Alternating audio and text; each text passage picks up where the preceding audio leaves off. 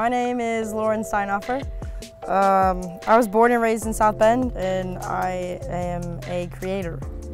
I say creator because I don't only do paintings, I do installation as well as spoken word.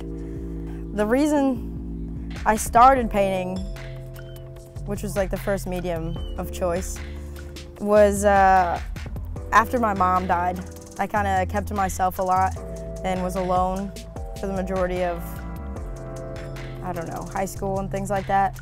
So I just started creating. And then it spiraled from there.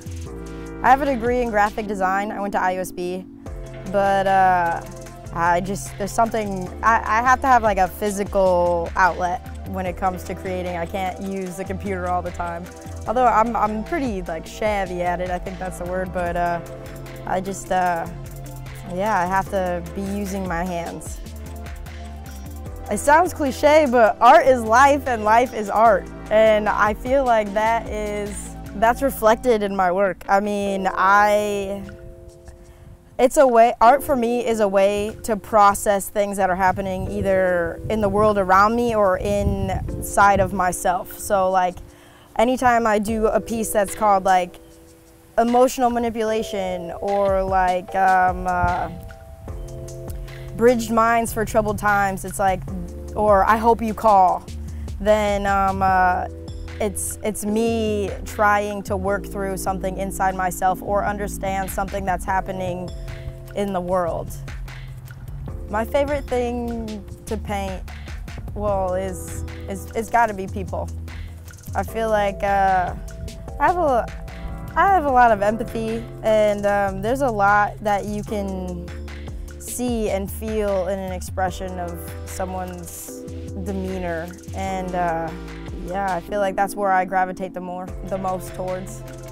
It's called Bridged Minds for Troubled Times. I wanted to show like two different perspectives, one with the house that's slanted into the water, and then one that's like two-story, numerous rooms, and that would be like the environment that each individual was brought up in, and then to bridge the minds and meet in the middle, then that's where like the waterfall of the cascading colors of the soul can come through, you know? The phones, that one's called I Hope You Call. I get pretty low sometimes. Like, a lot of people call me low, you know? My email is like, IamLow.today, you know? So like, it's just it's something that I deal with, and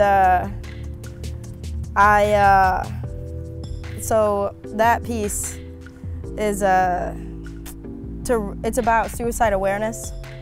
So the boxes that are going back in the perspective, being wrapped with the phone cords, are almost like a representation of someone who has taken their life. And then the man smoking the cigarette in the chair with the box for the head and the phone hanging next to the wall is like a representation of him thinking about it and not actually doing it. So yeah, I hope you call. I hope you call someone to get help, you know, if you're ever in that space. To anyone who's creating anything, don't stop. Don't stop.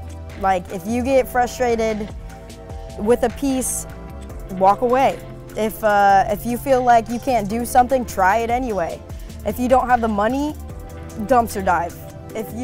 Or reach out. There's to people anyway. Like if there's a lot of support in this community, especially, or just in general. I feel like for the artists nowadays. Well, I think I want to say nowadays, but if you have a goal and you ask for help, even if it's like, hey, shout out on Facebook, does anybody have a tube of white acrylic paint? Majority of the time, someone's gonna have that for you to use. And even having conversations, going to pick that up and like letting people know what you're doing, and it's a chain reaction. Like every time you make something, you're throwing a pebble in some water and it's rippling out, and other people are gonna see it and they're gonna be inspired to create too.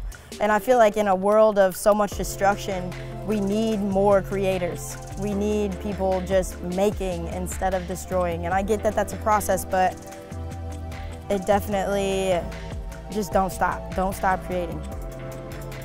I am on Facebook. It's just my name, Steinhofer. I'm also on Instagram, which is also just my name, Lauren Steinhofer. And I do have a website, IamLow.today.